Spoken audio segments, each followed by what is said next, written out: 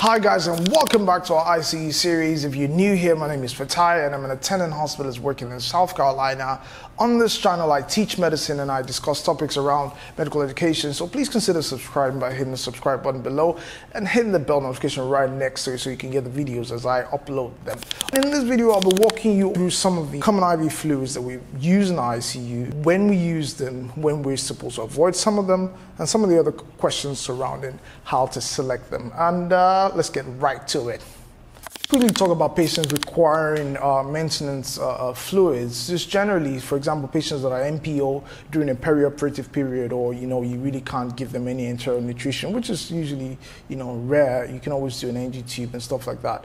But again, if you're keeping them MPO because of a procedure, it's better to avoid any enteral nutrition, whether it's via an NG tube or even a PEG tube. In that case, you have to give them fluids to maintain them.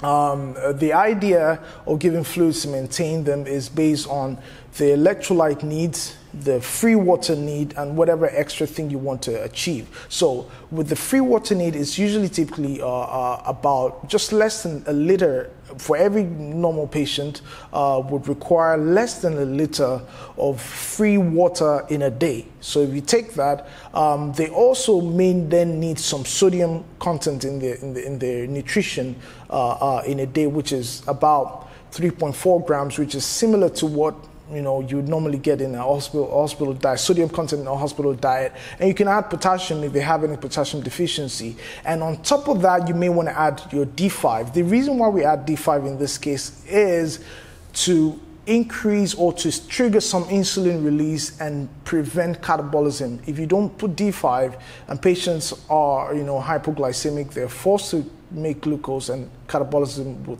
will be triggered by glucagon to try to achieve that. So with maintenance fluid therapy, you're given some free water, with some electrolytes, and obviously D5 is basically like free water. So the best fluid combination to use in that case, I would say, would be to have about 2 liters of half normal saline, all right, with D5, and you can add potassium depending on the potassium need of that patient. So basically, you're giving, your sodium in that case, which is about 3.4, like I said, grams per day, which kind of equates to what you normally get in a hospital diet. So my recommended fluids for maintenance therapy will be half normal saline with D5.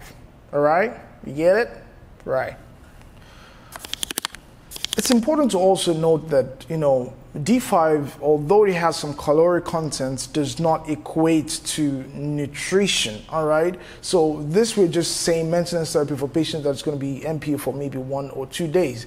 But obviously you need to give a patient nutrition for them to recover. So if you're needing IV fluid maintenance therapy for more than that, if you're going to need it for more than 2-3 days, it's better to consider giving them some parenteral nutrition via, which is your PPN or your TPN. So keep that in mind. D5 does not equate nutrition. D5 I think has about 400 calories, and that's just nowhere near what the daily requirement for anybody should be, or even a patient that needs calories to recover. So please have that in mind. Finally, one of the other places where we would need IV fluids in the ICU, for example, is a patient with hypernatremia. I want you to understand the mechanism behind hypernatremia. Hypernatremia basically means the free water deficit, because sodium in the blood really represents how much free water there is or there's not. You get what I mean? So when you have a patient with hypernatremia, it means that they've lost free water and you have to replace that free water.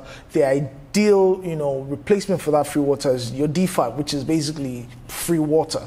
But in addition to the D5, if, for example, patient needs volume resuscitation, you may want to give them some other fluids in addition to the D5. So LR or even half NS would be ideal in that case. So remember, with hypernatremia, it's free water deficit, you'd replace it with D5. Remember, these patients with hypernatremia have free water deficit, yes, but they may also require, some volume resuscitation. So adding something like LR to the D5 would be be ideal in a patient with hypernatremia. And just remembering the fact that LR also has a lower concentration of sodium compared to NS. An alternative to LR in that case could be alpha NS because of the lower sodium concentration. And in very peculiar situations where they even need lower sodium concentration, some nephrologists would consider using 0.2 NS and 0.3 NS and some of those fancy stuff.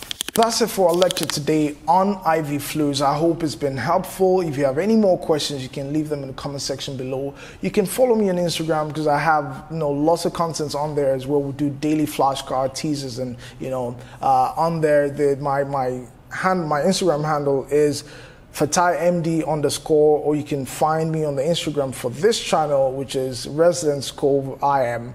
I'm putting them up here. I appreciate you guys for watching. I'll see you next time. Bye-bye.